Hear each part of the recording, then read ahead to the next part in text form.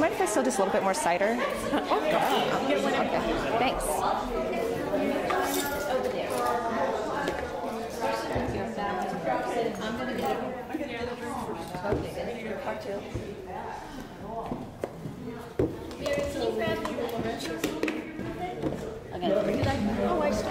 All right.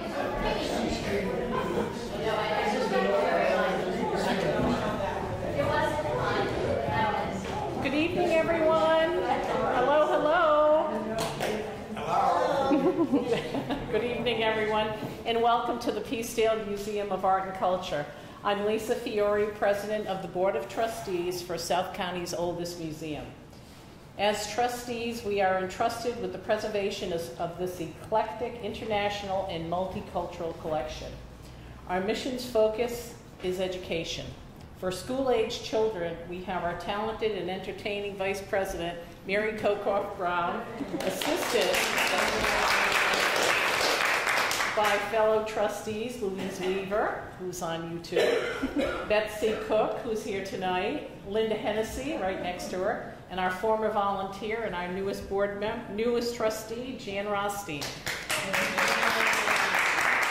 Along with our administrator, Julie Wardwell. Yay. It is critical for our children to understand and appreciate world cultures and to pique their interest as they continue to learn about the world we live in. Education outreach for our members and the public is also achieved by our stellar speaker series, Katharine, and newsletters. Kudos to Karen Ellsworth, fellow board trustee, who is responsible for the speaker series and is our editor, creator of our newsletter. Karen. Tonight, we continue our fall speaker series with a fascinating look at Puritan colonists through the lens of an archaeobotanist, Katharine Reinhart. Katharine examined the artifacts recovered from the only 17th century Plymouth Colony house ever to have been completely excavated.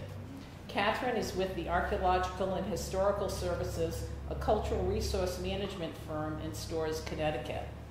Tonight we will hear about the discoveries of the Waterman's house site and how the Waterman's family's plant consumption practices reflect some of the earliest evidence of how the Puritan colonists began to evolve into the people we now call New England Yankees. Welcome, Katharine. Thank you. Good evening, everyone, and thank you so much for having me. I was very honored when Karen reached out, and you all seem like a lovely bunch of folks, some faces that I recognize as well. And so, without further ado, let's get into it. So, most of us know the Pilgrims in Plymouth Colony from the history we were taught in school, or from books or articles we've read. A majority of this information comes from historical document research, with little in the way of archaeological material culture available to interpret. This is due in part to a lack of sites dating to the first period of settlement, 1620 to about 1660, being confidently identified on the landscape, as well as to the fact that when such sites have been found, what is left to be recovered is not well preserved. The 2013 excavations conducted by Archaeological and Historical Services at the circa 1638 Waterman House site in Marshfield, Massachusetts, offers us the opportunity to examine the daily lives of English colonists from the ground up. While the burning of the house in the mid-1640s would have been a trial for the family, the level of preservation the burning event created at this site allowed for the reconstruction of not only colonial architecture, but also intimate details of colonial life. The most exciting aspect of this site for me as an archaeobotanist, however, is that these conditions afford the rare opportunity to investigate a facet of the human experience that all of us are familiar with: food. For those of us living in today's world with a wide diversity of cuisines and foods at our fingertips, we might only consider a meal within the context of nutritional value, convenience, and food preferences. These are, of course, important factors influencing what we eat and when. However, whether or not you are conscious of the why behind your choosing to eat something, your food choices are intimately tied to the cultural history of and your personal experiences with meals and ingredients that make you who you are. Oh. Excuse me. Yes? Could you read a little bit Slower? slower? Yes. I heard myself talking. I was like, you know, I'm going way too fast. I'm so sorry. So, again, Food makes you who you are. You're eating it, you're consuming it. It reflects who your past ancestors were. As an archaeobotanist, I explore the origins of the foods we eat by looking at the plants consumed by past peoples and, by proxy, the identity and culture of those people. Plants are particularly well situated for use in the study of cultural changes due to the many uses we have for them, their diversity, the ways we have modified them through cultivation, and their influence upon us. They nourish us, heal us, and act as a way for us to connect ourselves to not only the surrounding landscape, but to each other as well. In the case of the Waterman House site, and by proxy, Plymouth Colony, and Karen told me some of you are Plymouth Colony descendants, so welcome. Assumptions that the identity of colonizers, particularly the performance of identity through food consumption, was static and reflected colonial mistrust or disgust toward New World foods, and it's challenged here. So when I began analyzing this assemblage way back in 2019, I started with very basic questions. However, with every sample analyzed, new plant taxa encountered, and the more I engaged with colonial accounts and European botanical literature from the 16th and 17th centuries, in addition to the available body of literature produced by historians and other archaeologists, my questions began to morph into something quite a bit different. And now my research aims to answer the following. Do the plant taxa recovered at Waterman reflect multi-directional effects of colonization on foodways in New England? In other words, is it possible to witness exchanges of knowledge between indigenous and English people? Do these plant remains reflect contemporary accounts indicating English colonists' initial intent to recreate the familiar and affirm their English identity in the New World? And finally, a common theme throughout current research studying European colonization of America is an underlying assumption that the identity of colonizers, particularly the performance through food consumption, was static. So what do the results have to tell us about how colonists perceived, adapted to life in the New World through the lens of food? So the first period of settlement in New England was one of dynamic change and upheaval in the region. From the early days of exploration to the establishment of Plymouth Colony in 1620 and afterward, English and indigenous peoples encountered a multitude of challenges involved in the creation of the colonial experience. Among the culture shocks, cultural exchanges, conflicts, and ecological changes also occurred the establishment of new ways of living. Of the many facets of colonial life, the adaptation of New World foods and technology into the traditional English diet and agricultural system was central to the colonial experience. Among the culture shocks, cultural exchanges, conflicts, and ecological changes also, of the many facets of colonial life, the adaptation of New World foods and technology into the traditional English diet and agricultural system was central to the survival of the colonists. That's where I was going with that. William Bradford's of Plymouth Plantations starkly illustrates the centrality of food in colonial life, as his account goes scarcely more than a page or two without mentioning victuals or the lack thereof. For Plymouth Colony, many of the assumptions about the New World would be proven false, and their traditional understanding of what was good for consumption was challenged. Contemporary accounts are rife with religious overtones of concern that the savage ways. I'm sorry. It's so fast. Oh, I'm sorry. You're not getting it. Oh, it's that fast. Maybe if you told us that are reading. I have a question. Yes. Maybe I missed it, but how did you get your data to know what plants are there? I mean, it's sort of, could you back up a little bit? So that's actually coming after I give a little bit of background. Okay. Yeah. Sorry.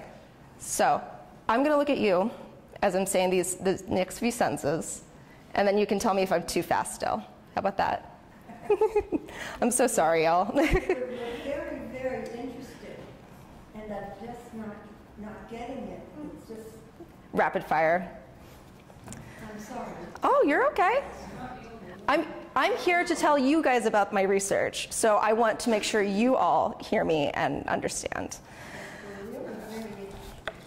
So, I'm going to get some things out of my hands too. So for Plymouth Colony, many of the assumptions about the New World would be proven false, and their traditional understanding of what was good for consumption was challenged. Contemporary accounts are rife with religious overtones of concern that the savage ways of Native Americans and the untamed New England wilderness would devour them and make them less English. In A Plymouth Plantation, Bradford expresses fears that the wilderness would consume and utterly to ruinate colonists and convert them into savages as well. Nearly half of the original 102 pilgrims had perished by March of 1621 when Samoset arrived at their settlement. Through Samoset, the pilgrims were able to mediate peace with the Wampanoags, and Tisquantum, who many of us know as Squanto, was sent to them and became one of the most important early agricultural advisors to teach the pilgrims their agricultural techniques and subsistence strategies. This was a critical turning point in the existence of Plymouth Colony because, unlike the well-tilled English soil the colonists knew, the coastal Massachusetts ground would require time and means before it would successfully grow the European crop seeds they had brought with them. Without traditional English farming equipment, such as plows and oxen, as well as a lack of understanding the New England seasons and colder climate, their peas and wheat would continue to come to no good.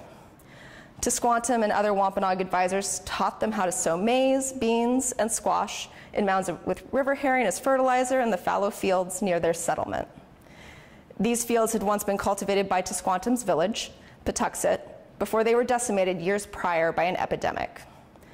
The colonists were also taught the seasonal cycles of their new home and instructed to plant when the leaves of the white oak tree are as big as the ear of a mouse, which is very cute to think about. These basic indigenous techniques were incorporated into the seasonal rituals of English yeoman agriculture and replicated throughout the colonies.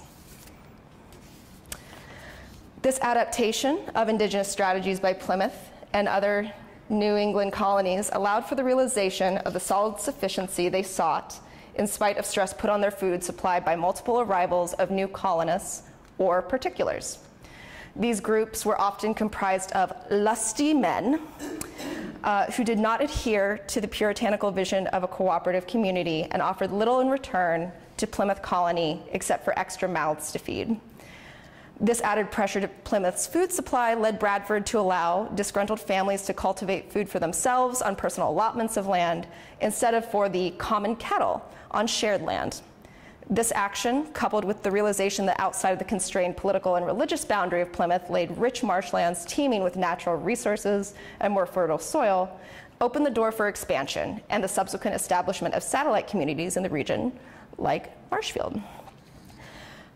Initially, land was granted to select colonists with the stipulation that they return to Plymouth during the winter in an attempt to hold on to their original vision of a communal and cohesive society.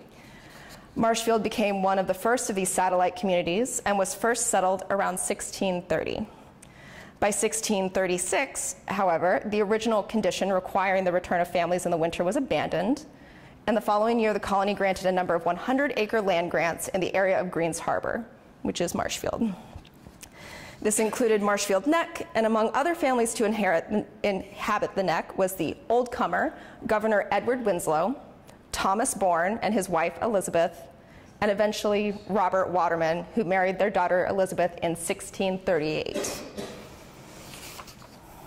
show us on the map there where Yes, so the Waterman house is this little dot.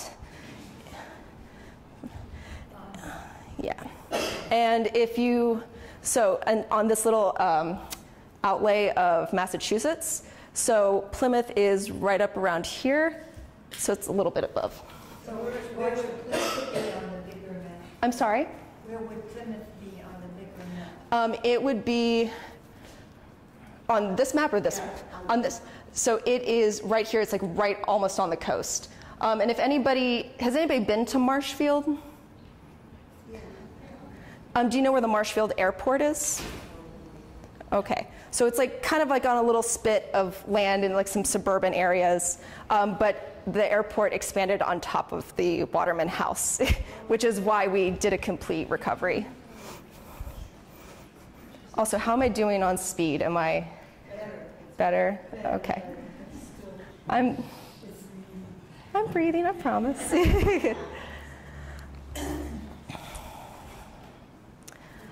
Robert Waterman was a yeoman from Norwich, England, and was living in Salem, Massachusetts Bay Colony by 1636. Through his marriage to Elizabeth Bourne, he became related to some of the most influential old-comer families of Plymouth, including the Winslows and the Bradfords.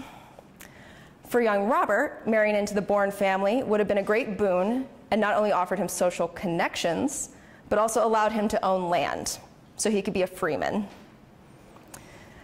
By the time Robert and Elizabeth were married, the house excavated by AHS most likely would have already been constructed on the land gifted to him by his father-in-law, Thomas Bourne. The couple had 4 sons, and the family was engaged in a variety of agricultural and maritime activities. Robert Waterman's life as a yeoman and his adherence to traditional English agricultural practices is reflected in his probate, which you definitely can't read on this slide, from 1653. It lists the family as raising livestock, including pigs, cows, and chickens, and as cultivating crops, including wheat, Indian corn or maize, and barley. His probate also reveals his household was in keeping with practices of the time by producing cheese, butter, and beer. And in spite, And in spite of becoming involved in several legal disputes, I was actually just telling Karen, he offered bodily uncleanness to a Sarah Pitney, apparently, and got fined for that. No idea what bodily uncleanness is, but there we are. He was a freeman and served the community as a highway surveyor, raider, or tax assessor, on a committee to establish trade with Native Americans, and in multiple elected positions, including as one of Marshfield's 2 grand jurymen and a representative to the colony's general court in Plymouth. He helped construct a house for Marshfield's first permanent minister and was one of the citizens who donated money to hire the first school teacher there. Little is known about his wife Elizabeth, unfortunately, other than her family connections, that she was forced to sell their homestead on the North River in 1652 to settle her husband's debts, and that she remarried in 1653 to the man that purchased the North River homestead, Thomas Tilden. And now we're getting into the data. The excavation of the Waterman House site was a massive endeavor, and by the end of the project, 132 square meter units had been dug and over 16,000 artifacts recovered. Yeah. 63 features were identified. The ones that are highlighted on this plan map, those are the ones that I analyzed for my thesis. So that includes the pantry, the hearth, a subfloor storage pit, and the 2 palisaded walls that were probably windbreaks. And if anybody's interested in more detailed things about the house, Ross Harper has written a wonderful article, and we also have a report out on the site. And from those 63 features, 398.94 liters of soil were recovered, which is a lot. So I did not do all of those. Water flotation, if you're not familiar, allows for the recovery of artifacts, faunal remains, and plant remains, my bread and butter, too small to be recovered through on-site dry screening. Analysis of the recovered artifacts reflected the activities of a traditional colonial yeoman household, as well as material culture evidence like native pottery sherds and copper trade beads exchanged during native European interactions. Through AHS Inc.'s detailed archaeological recording of the house site, it has been interpreted as a small earth-fast house that most likely served as a starter home for the family. The cultural features identified within the home's walls included, as I mentioned, a sunken hearth, so trying to avoid some of that wind, so sinking it down a little bit, a small cellar, and subfloor storage pit. Similar subfloor storage pits associated with excavated 18th century house sites in New England have been attributed to vegetable storage, especially root vegetables. So think like your turnips and your potatoes. They didn't have those there in the 17th century, but yes. And the southern wall and the entrance of the home were palisaded. Approximately 4,299 macrobotanical specimens were recovered. So that means not charred wood. That means seeds and nutshell and all of that. Of the 64 plant taxa represented at Waterman, Maize and wheat kernels, mustard and carrot seeds, and fruits of grape were recovered in the highest densities. The remainder of this assemblage is comprised of a wide diversity of Old World and New World fruits, berries, vegetables, herbs, and grains. As someone who has independently analyzed macrobotanical remains throughout New England for almost a decade now, I can definitely say this is by far the largest and most extensive project I've ever taken on. And when I was trying to figure out what to do with this 4,299 specimens of stuff, I had to really think it through how to analyze it. And I realized I needed to look at it through multiple lenses. So we're about to get into that. The first of these analytical lenses required organizing the present taxa into procurement categories described in works by historians like J. Allen Anderson and the English agricultural manuals popularized in the 16th and 17th centuries. If you've never written a 16th, 15th, or 17th century text, give it a try. Robert Waterman's status as a yeoman is important to the contextualization of this assemblage, as the traditional agricultural and plant consumption practices were deeply ingrained in the daily performance of English identity. In New England, colonists did experience the significant differences that existed between regional folk cultures developed in the Old World, yet they all shared a similar religious background, political history, seasonal rituals, and hallmarks of English yeoman life, including village settlements, strict field crop rotation, and heavy plow agriculture, and heavy emphasis on the grain. This grain-based diet was supplemented by plants cultivated by the women of the household in kitchen gardens, and to a lesser extent, foraged plants. The recovered plant taxa here clearly illustrate that the Waterman family, and by proxy, their peers in Plymouth, adhered to traditional English subsistence strategies. So if you're having a little bit of trouble trying to figure out what that chart is telling you, the really, really tall line, that is all the field crops. The little sort of grayish blue, that's the kitchen garden. And then the bright blue is the foraged crops. And then black, there were some that I couldn't get them down to species identifications. So I just kind of had to figure out, I just had to say I can't decide where these came from, unfortunately. So I'm going to talk a little bit about each of these procurement strategies. Plants recovered through foraging practices traditionally made up the smallest portion of the yeoman diet, and this is reflected in the Waterman assemblage. While only accounting for 1% of the entire assemblage, the presence of hickory and acorns vividly illustrates the depth of the colonial diet. In England, they were considered a famine food, especially acorns. There's a really, I don't want to call it lovely, but a very interesting example from Hugh Platt from the 16th century recommending that you mix acorn with brick dust, and that's how you get your food during a famine. With brick dust.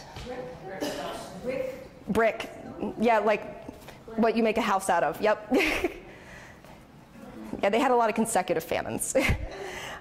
In New England, they had been consumed by Native Americans for thousands of years before colonization.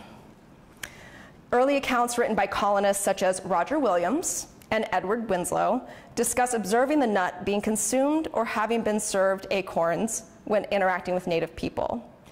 John Jocelyn, an early English visitor to the region after settlement, described the oil natives made from white oak acorns as excellent, clear, and sweet. Acorns were also some of the first New World foods to be encountered by Plymouth Colony when they arrived. If anybody remembers the colonists arriving and they're starving and they find some baskets of food, among that were some acorns next to the maize. Hickory nuts were originally identified by contemporary European visitors and colonists as a type of walnut. William Wood described them in his 1634 account as something smaller, but nothing inferior in sweetness and goodness to the English nut, having no bitter pill. Jocelyn described hickory nuts in both of his accounts, saying that they differ much from ours in Europe, they being smooth, much like a nutmeg in shape, and not much bigger. and having a European nut that they could make connections to probably made that a little bit easier for them to want to eat. The foraged fruits represented in the assemblage were readily noted in the accounts of early explorers and colonists as well. In particular, the wild grapes Europeans encountered as they explored the coast of their new home were given special attention. These vines were noted as growing rampant throughout the region, and the English hoped to turn them into wine that could possibly rival that of the beverage produced by French and Spanish vineyards. However, they soon found that these New World grapes were not well suited for this purpose due to insufficient sugar content, and they turned their attention to cultivating grape varieties from Europe, which was also a whole kit and caboodle on its own. Colonists did not discriminate in their winemaking efforts, though, and often included the cherries, cranberries, huckleberries, strawberries, and blueberries, such as Waterman, into their wine recipes. Turning again to the accounts of men such as John Porey, Wood, Williams, Winslow, and Jocelyn, all of whom made sure to note the abundance of wild fruits, because they're trying to get people to come over. The wide diversity of fruits and berries noted in these accounts bolstered the European view of the New England wilderness as a veritable land of plenty. In most cases, these fruits were noted as not inferior to their associated European species, or in some cases actually superior to. Every colonial home would have relied heavily on their kitchen garden to supply them throughout the growing season with greens, vegetables, and fruits if they included an orchard to their home lot. Historians have noted that kitchen gardens were one of the keys to the success of English settlements in New England. In addition to providing fresh produce for part of the year, a majority of this crop was preserved through drying, pickling, and as pastes and wines as fruits and vegetables ripened throughout the growing season.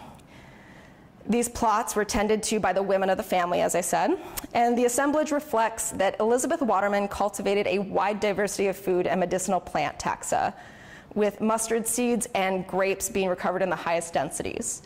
And actually, with the amount of fruits of grapes that we found, we're pretty sure the house burned down sometime in the late summer, early fall, because that's when grapes typically ripen, which is kind of a cool thing you can do with bots. The mustard seeds are particularly interesting in the site's assemblage, considering the high density. Do I have any gardeners here, by the way? Has anybody looked at a mustard, or like have you planted mustard seeds? Yeah, they're itty bitty. Yeah, almost pinhead size. I recovered 472 mustard seeds alone. Yep. There's a reason the masters took me 3 years, other than COVID.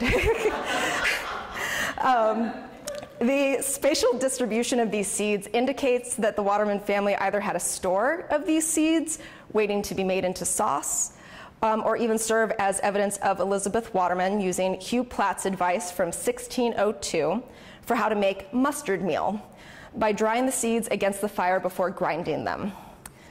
A comparison of the kitchen garden plants identified here to those listed in John Winthrop Jr.'s 1631 receipt from a grocer in England further reveals that English colonists were successful in their efforts to incorporate this important source of nutrition in New England. Beets, cabbage, carrot, dill, hyssop, new onion, pompion, radish, thyme, and violet were all among his purchases intended for New England and are also present here at Waterman. Colonists and visitors alike remarked on the variety and quality of the plant foods produced by English colonial kitchen gardens. Francis Higginson claimed that the turnips, parsnips, and carrots are both bigger and sweeter than is ordinarily to be found in England. Writing from Massachusetts Bay Colony, William Wood stated that the ground affords very good kitchen gardens for turnips, parsnips, carrots, radishes, and pumpkins, muskmelons, scouter squashes, cucumbers, onions, and whatsoever grows well in England grows as well there, many things bigger and better. Squash and pumpkin, such as those recovered from Waterman, were eaten fresh, boiled, incorporated into English dishes, and often preserved by being hung to dry in windows or barns. Both the rinds, which were the most numerable specimen type recovered of squashes and pumpkins, and the seeds of these were recovered from the Waterman site's cellar and hearth features. And it's pretty possible / likely that they were in the process of drying some of their rinds to have for the winter and to preserve when the house was burning. Beans from the New World were described at length in 16th and 17th century herbals and were quickly assimilated into the English diet in the Old World as well as in New England. Peas like those recovered at this site are filling, nutritious, and versatile, as they preserved easily and required very little processing. Its status as a staple food in England and subsequently New England, was also due to it being an inexpensive crop with a high seed-to-yield ratio. McMahon's study of New England probate records found that the winter supply of vegetables in 17th century households consisted almost entirely of dried peas until the 18th century. So imagine eating peas all winter.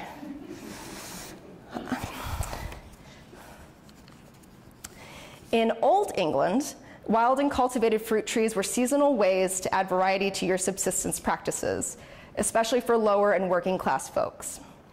In New England, this trend continued, as evidenced by accounts written by early explorers and colonists.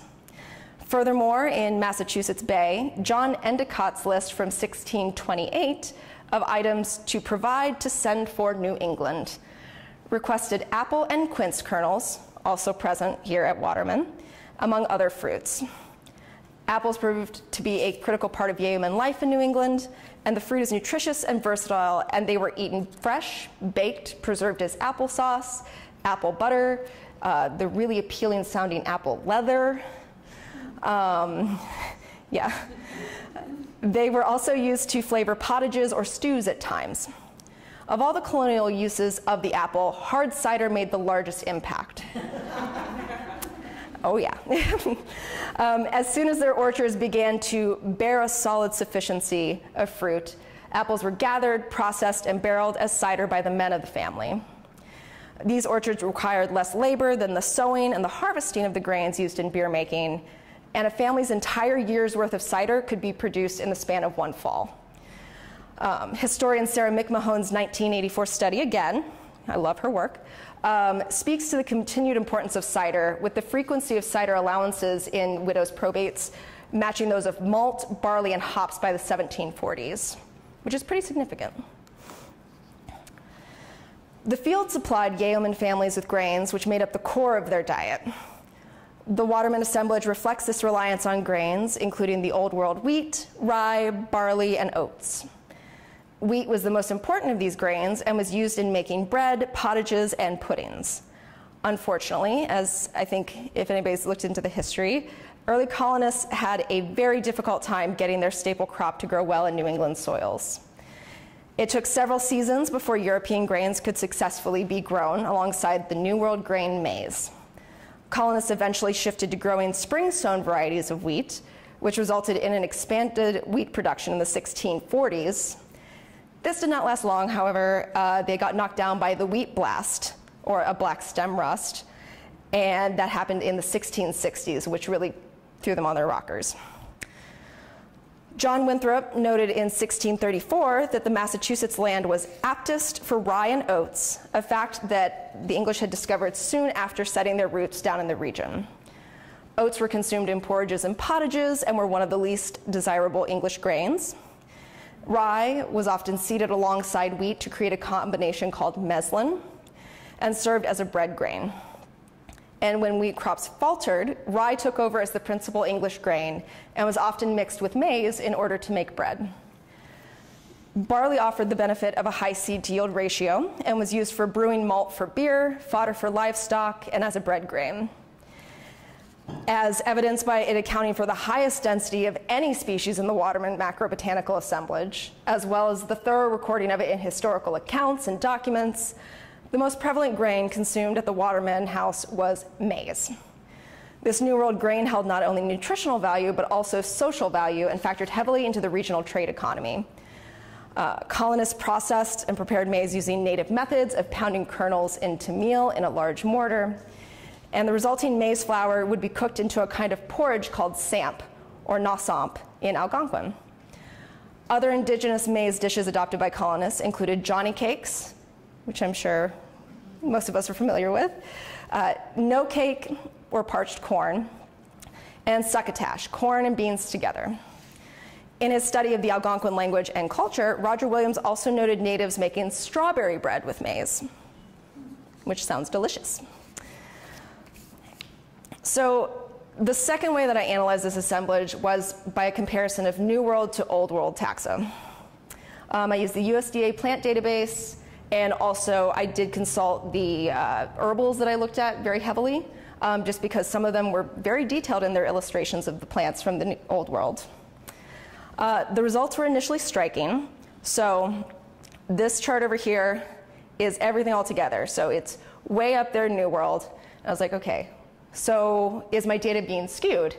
And of course, there were almost 2,000 specimens of maize alone. I was like, okay, so I'll take all the grains out. And that's when I got this guy, which still confirms New World taxa were very much on their minds and in their bellies. And in the study of food, it's pretty well understood that the adoption of new foods into a diet is often conservative and usually operates within specific parameters such as availability, cultural rules, and personal histories. So such a large divergence from this trend, not even a full 20 years after the settlement of Plymouth, was pretty curious. So that's when I broke the plant taxa down. And honestly, looking at the non-grain taxa was very interesting too, because while grains were and continued to be their principal food source, there is much more to a diet than bread and beer, even though some of us might disagree. So here we are.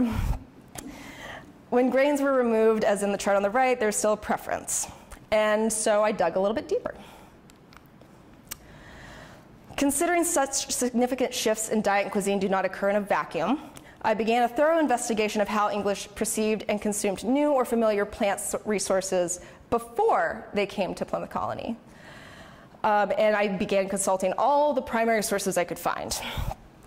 What I quickly learned from scholars studying early modern Europe, including Joan Thirsk, that's her book cover in the middle, excellent book if you're interested, is that aside from the political and religious upheaval that occurred in England during the 16th and 17th centuries, this period of English history was also characterized by substantial shifts in medical and dietary theory. The Galenic or Hippocratic theory of the humors, with the phlegm, bile, all that delicious stuff, which had served the foundation of English medicine and European medical and dietary thought since the 2nd century AD, competed with the teachings of Paracelsus, who has an excellent, has anybody heard of Paracelsus, by the way? So, thank you. He has, I do want to say, he has an excellent name other than Paracelsus. It's Theophrastus Bombastus von Hohenheim. Mm-hmm. That was really fun to type out multiple times. I'm sorry? So he really kind of started the shift into more of our scientific medical theory. He was still kind of well-versed in alchemy, but he started to have us shift away from thinking, oh, well, you've got too much black bile, so you need to balance it out with, I forget what it is, if it's phlegm or the yellow bile. He started to think more scientifically, and he inspired other scientists to start thinking better, thinking more clearly about their medical and dietary theory. This is in Europe. Yes.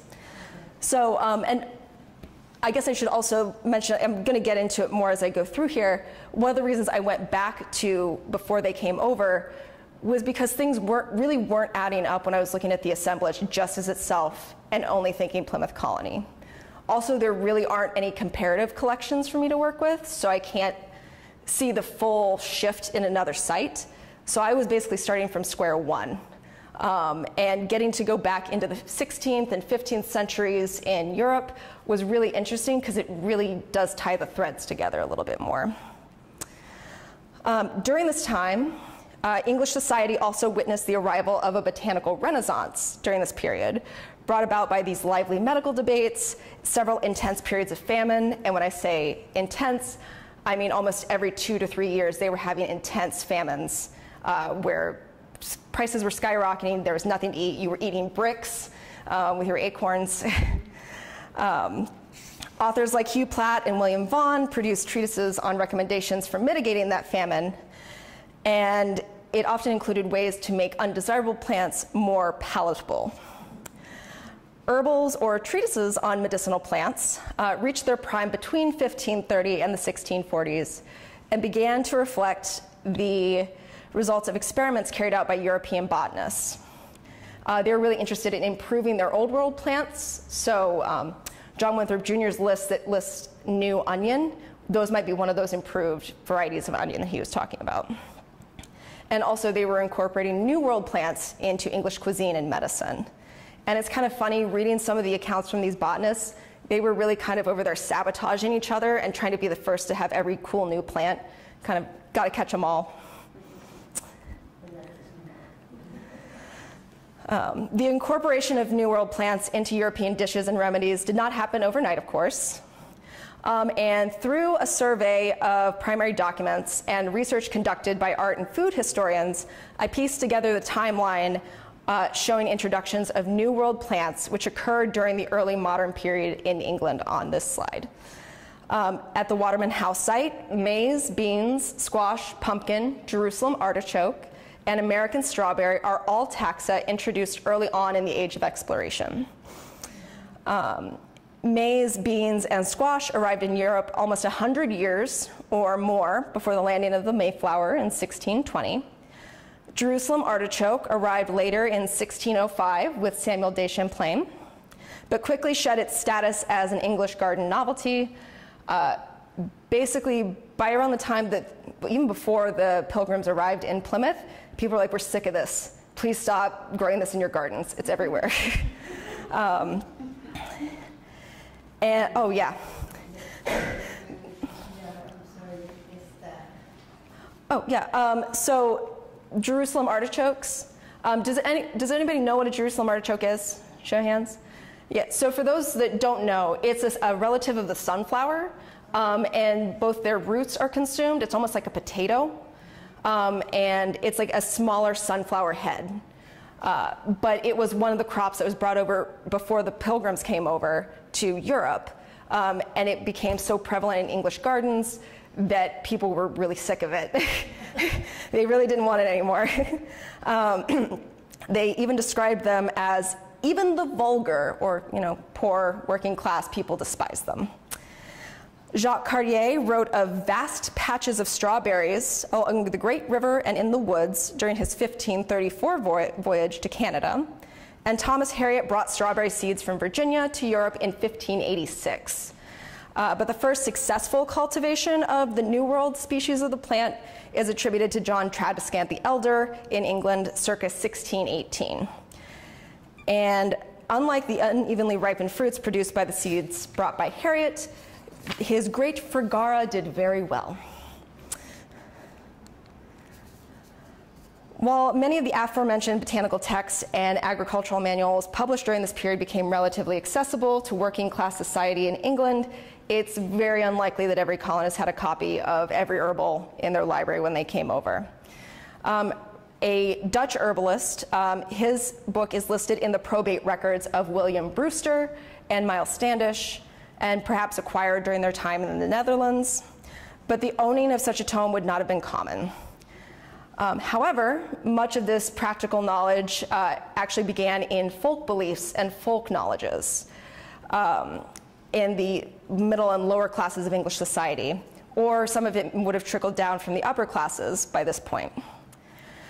The first applications of English botanical and agricultural knowledge in the New World are demonstrated in early explorer accounts like Bartholomew Gosnold's 1602 exploration of Maine and Thomas Harriot's voyage to Virginia.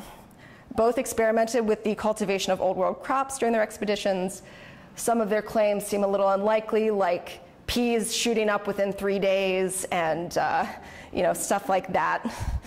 And while these glowing reports of abundant plant resources are also reflected in primary sources from Plymouth Colony, their attempts to grow the European crop seeds they had brought were thwarted by the coastal Massachusetts ground and the climate. The subsequent alliance between the Wampanoag Confederacy and Plymouth Colony proved to be a critical turning point in the existence of the colony, and the ecological and horticultural knowledge imparted on colonists by their indigenous advisors built the foundation for agriculture in New England. And as colonists began to succeed in cultivating Old World crops, these New World crops continued to be very prominent in their diet. The importance of maize in particular is reflected in historical documents, as I mentioned, and it's also seen in other 17th century colonial sites in Connecticut that I've looked at before. Not as extensive sites, but still heavily attributed with maize. While scouring the complex body of botanical literature from this period, in addition to contemporary accounts written by colonists, early explorers, and observant visitors to the region, I began to notice trends in the way New World fruits, nuts, and weedy plants were described. John Jocelyn, who was a very early visitor to the region, lists the plants he encountered during his travels, and they were extremely helpful. He broke them down to plants as are common with us in England, so plants that he recognized from Old World environments, as are proper to the country, so only found in the New World, and then garden herbs amongst us as do thrive there, so they're Old World herbs that would easily transplant over. And in theory, there's a theory of you can submerge something and make it more palatable in colonial settings. And that's kind of what's happening here, because they're starting to recognize that these plants are from the same genus, even if they're different species. So for example, this is gallium, so bedstraw. It was used as a rennet substitute in dairying, some varieties, not all, and for straining out hair in cow's milk. So up here is the New World gallium. This is the Old World gallium. They're basically identical. So if you're walking on the landscape in this new place that you're living in, you might be more likely to feel comfortable using it. And by recognizing New World species as equal, and in some cases, again, superior to, this really challenges prior scholarship, painting Plymouth Colony as rigid. A lot of archaeologists and historians, they really thought that the colonists approached this with disgust and mistrust, when really this seems to reflect that there's something much more complex going on. This substantial divergence is already apparent in a consideration of this assemblage in its entirety. And as can be seen from the data on this slide, a comparison of the densities and ubiquities of the grain taxa recovered at Waterman further emphasizes maize's place in the colonial diet.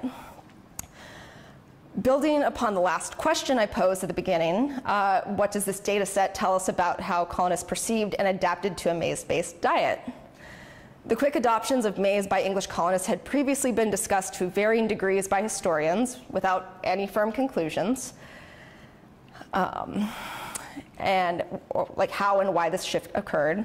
And much of this confusion is due to a majority of this prior scholarship citing unfavorable opinions of the crop, like John Gerard's, where he says, "Turkey wheat doth nourish far less than either wheat, rye, barley, or oats, and is of hard and evil digestion.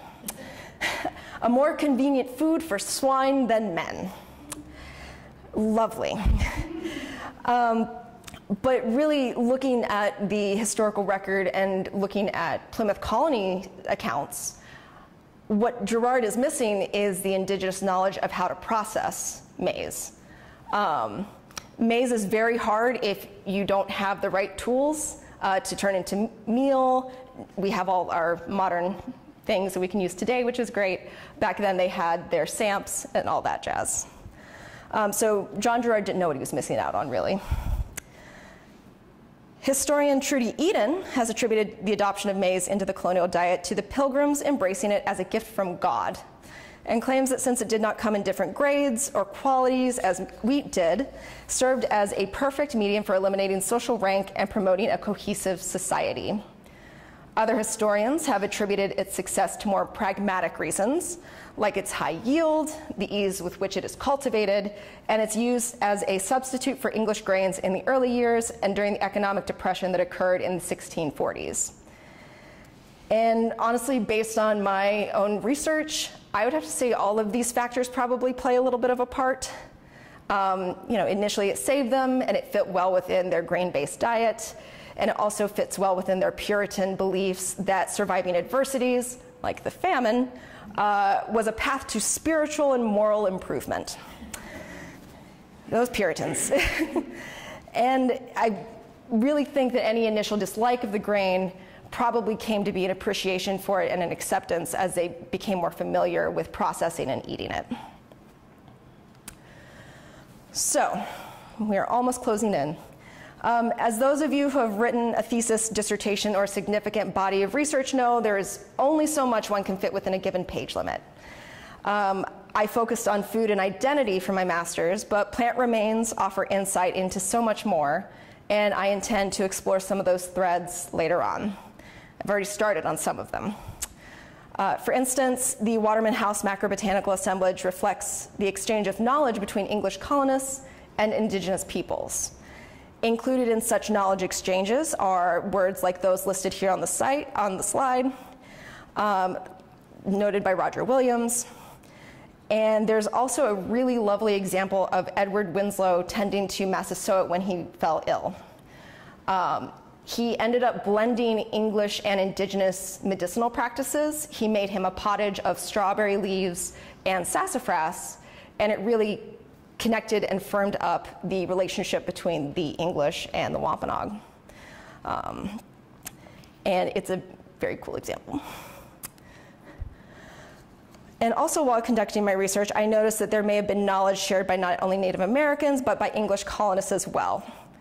Mohegan medicine woman Gladys Tantaquidgen's 1972 book on indigenous medicinal uses of plants, like the mayweed, common skullcap, white clover, and mullein, recovered at Waterman, are Old World in origin and have overlapping indigenous English uses as shown by the slide on this table.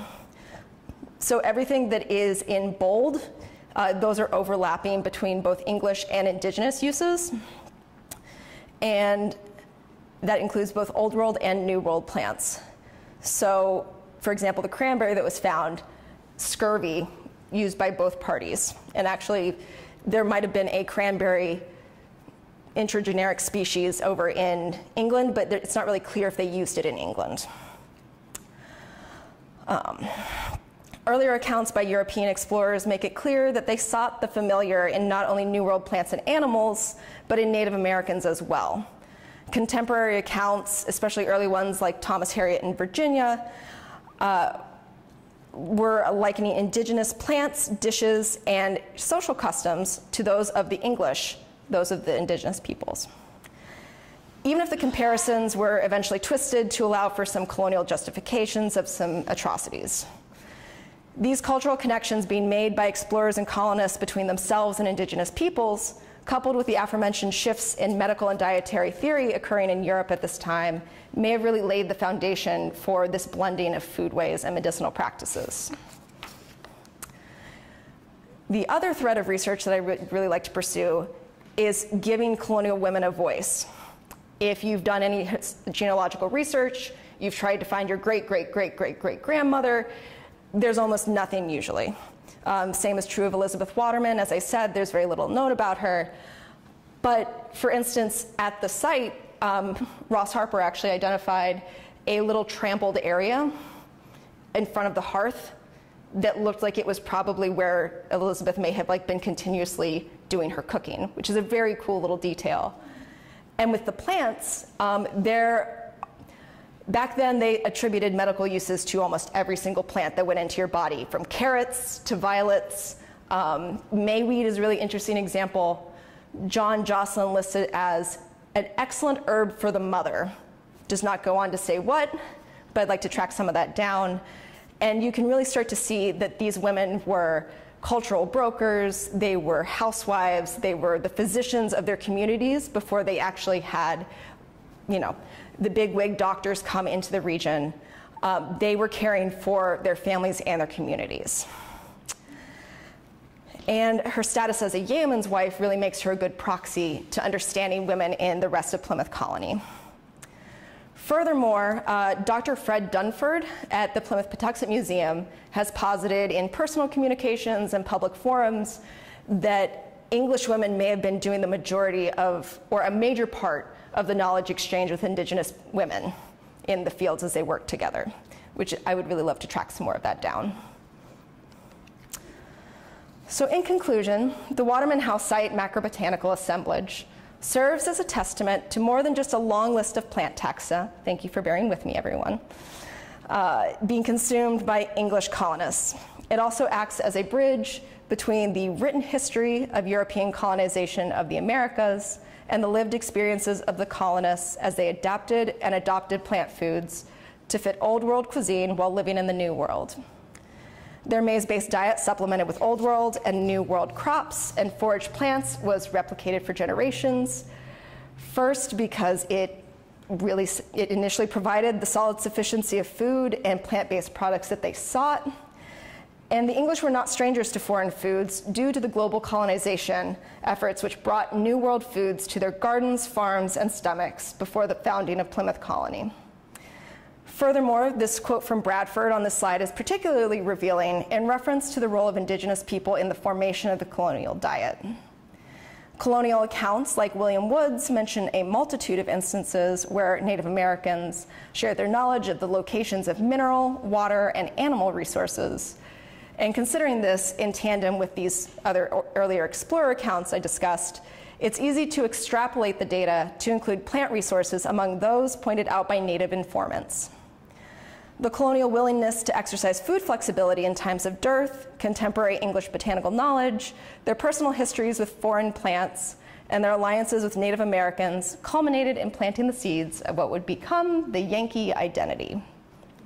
And thank you to all of these wonderful people, and thank you to all of you.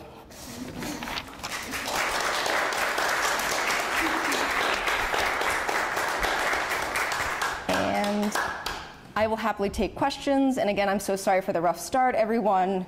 I can be a little bit of a fast talker. Yes? You talked about the acorns that they ate. Did they eat all acorns, or were there particular white oak, red oak? So with the specimens that were left, I can't really tell you which species of oak. And I know, so Bill Farley, if anybody knows him, he did a very, very small sample before I got to this assemblage for my master's. So he did identify, I think, white oak wood charcoal, but unfortunately I can't connect that to the acorn itself. I'd have to have the whole acorn to tell you. How did they process the acorns? So they would have had to do boiling and a little bit of like, do you know what nixtamalization is? What? Nixtamalization. Oh, that's fair. It's basically you are mixing what you're boiling with wood ash to try to get rid of the tannins in it, because you can't just pop an acorn in your mouth, unfortunately. Well, So they used wood ash to get rid of the tannins. mm-hmm, yeah, yeah, and you could have dried them, but yeah. Isn't that what Mexicans that do for corn? Yes. What's missing in the corn we use that is better for the health than the nixtamalization? It's a tough word. Yeah, and that is a really interesting process because you can sort of trace maize domestication throughout the United States along with that process and when they were starting to intensify. And I haven't done a whole lot of research on it, I just know the basics on it, but it is very interesting. But it's not done now. No. Not by general usage of corn. Yeah, I'm not doing it in my backyard.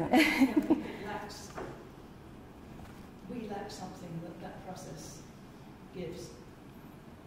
Like, I don't know, phosphorus or something. It breaks down, so like, if you look at a corn kernel, yeah, like the outer shell, the shell essentially, we'll just call it that, it breaks it down and makes it easier to chew, to grind, all of that jazz. I'm sorry? Sort of what harmony is. Yep. Yes. Can you just explain a little bit of the flotation process? I don't think anyone is familiar with how you go from all of that dirt to all of these little pieces. Yeah, no, that is fair. So the flotation process involves, well, there's a multitude of ways that you can do it, but essentially what you are doing is you're making dirt soup. You have your soil sample and you put it into a screen. If you're doing it by hand, that's how we do it at AHS. And you agitate the soil by hand, and then all your little goodies and bits bob up to the surface. That's called a light fraction, and that's where a majority of my seeds came from. There's also something called a float machine, which I think you guys have at PAL still had, and it does the agitation for you. So you pour your soil sample into the machine, and it bubbles up, so you don't have to work as hard with your hands, and it separates everything out for you instead of you having to do what we do, which is collect with pantyhose. Both methods are great. I obviously got a lot of stuff out of it. Yeah, it's interesting how many conversations I have about pantyhose now. But essentially what you're doing is you're removing the soil from the seeds and your artifacts after you collect all your stuff. Is that a decent? Yeah. Yes? I was interested, you said a number of plants had gone from the New World to the Old World prior to the Pilgrims because there had been trade. Well, and early explorers bringing them back. So it's difficult sometimes to determine what is native here and there, Yeah. and separate out the two. And some of them have been around for a long time now. Yes. And have become naturalized. Yes. So There's actually a really lovely article, and I'm blanking on the author's name. It starts with an M, but he did an analysis of John Endicott's list and Winthrop Jr.'s lists and compared it to invasive species that were identified in the region. Does anybody want to take a guess how many species had been introduced to the region by about the 1800s? Like about 1,000. Yeah. And, you know, with further globalization, obviously, we're not going to fix that. But, you know, a lot of it came over with livestock. A lot of it came over in seed packets that they brought over or ordered.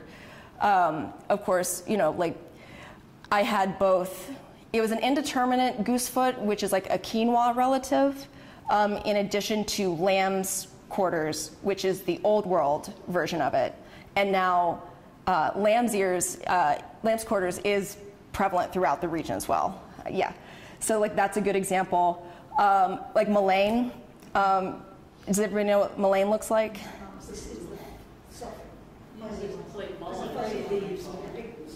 Yeah, with the big stalk.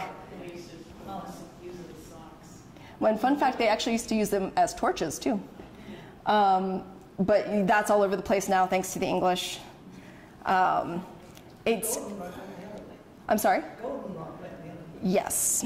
Why did maize go the other way? So Maize shows up in Europe. So Christopher Columbus brought it over in 1493, so up here. And the first image of New World, like squash and gourds, which is this beautiful piece over here, shows up in a prayer book in 1503 to 1508, which is pretty early. And actually the first images of maize like being shown show up in an Italian villa in Rome in 1515 to 1517. But the thing about maize is, even though it was introduced so early, in Europe, people really weren't interested. You know, it fed the poor, it was a good famine food, but people really fought it over there, and I do still kind of wonder if people are like Gerard, that they just didn't have the tools to process it properly. And it doesn't really become something that is grown in a lot of gardens, or at least not in England, until I want to say the mid to late 18th century. So it took a while. So from 1493 to 18th century, it's like, and of course, here are all these, and I'm sure these guys contributed to the invasives as well. All those botanists doing their experiments, they were growing everything they could get their hands on. One guy stole another guy's plant and wrote all about it. And it's really interesting to watch the evolution of those herbals. I actually just got the first image of strawberry tattooed on me. And while looking for this image to show it to my artist, I found a depiction of a mandrake root, and it's just as horrifying as if anybody's seen Harry Potter, or you think of like a little human attached to a plant. It's terrifying. And then they become these really beautiful scientific pieces that are improved upon and talk about the virtues and when they grow and where they grow. They're wonderful, but they start out pretty rough. Yes?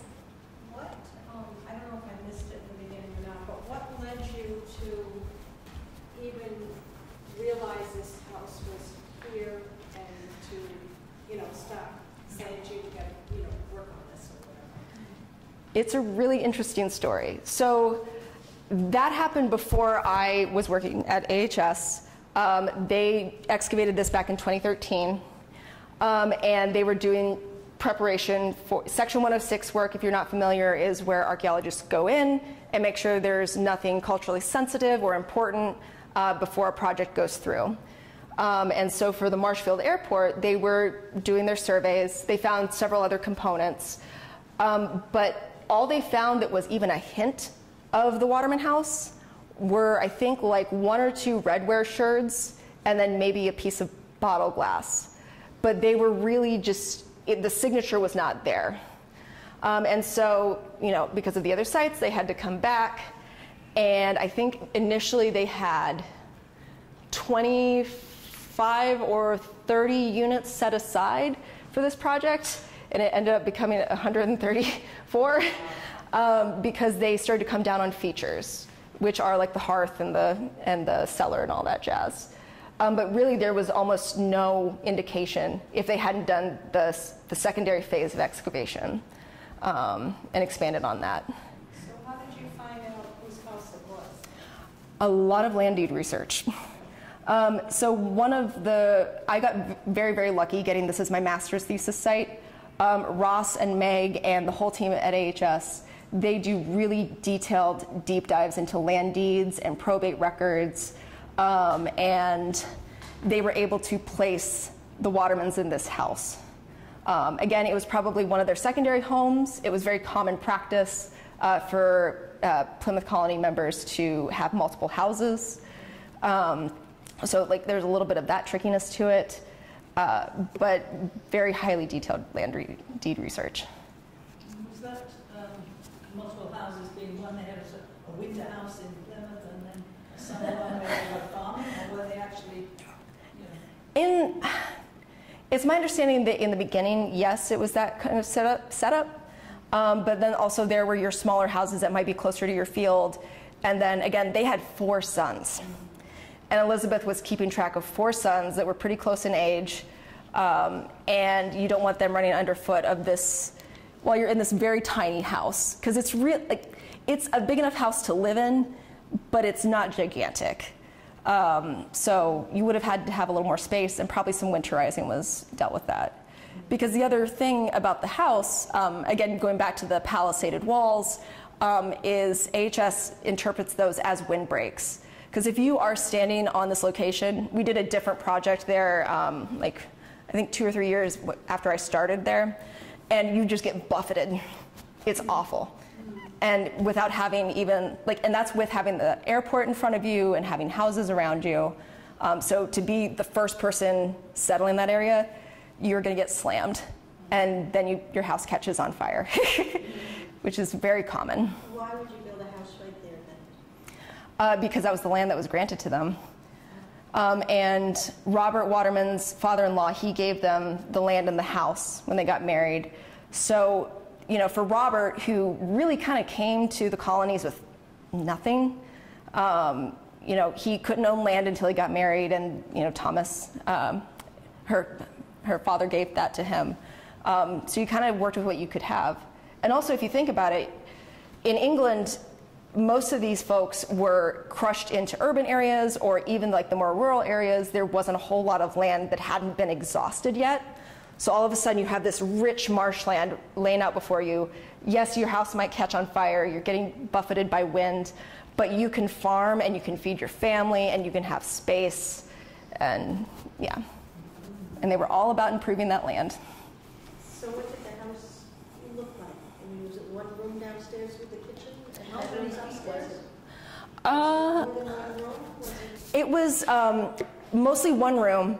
It's my understanding that there was a wall here. So there's a post, a post, a post. So there's probably something cordoning off the pantry and the cellar and all that jazz. But mostly your activities are here in your fire room, your living space, all of that. I am so sorry, I don't know that off the top of my head. So let's see. I would have to look that up for you, I'm so sorry. I'm not an architectural historian. Oh, is it in the description? 20 by 16. There you go. What was that again? 20 by 16. 20 by 16. 20 by So 324 cents? Yeah. 320 square feet. That's small. Yeah, real cozy. Could there have been a second floor? No, so this reconstruction, there might have been maybe some storage space, but I kind of doubt it. Yeah. So she raised 4 sons in the 16 by 20 foot space for the other and Yep. But, you know, of course, if it's not the winter time, then even in the winter, they constantly had work to do. There's always agricultural work to do. There's tools to take care of. So you're busy pretty much all the time. But yeah, it's still a lot of people in a house. Yes. Definitely. Thank you. Questions? Well, Katharine, thank you so much. Thank you.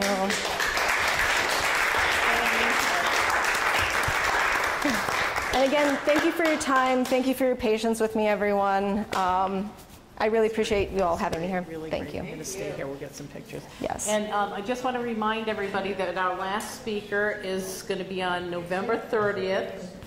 It's Professor De Cesare, whose topic is the American ship John Jay. Okay, so this is going to be our last speaker on November 30th. Okay, so anyway, thank you for coming. And until next time, happy Thanksgiving. Happy Thanksgiving. Okay. Okay, we'll get some pictures. Okay.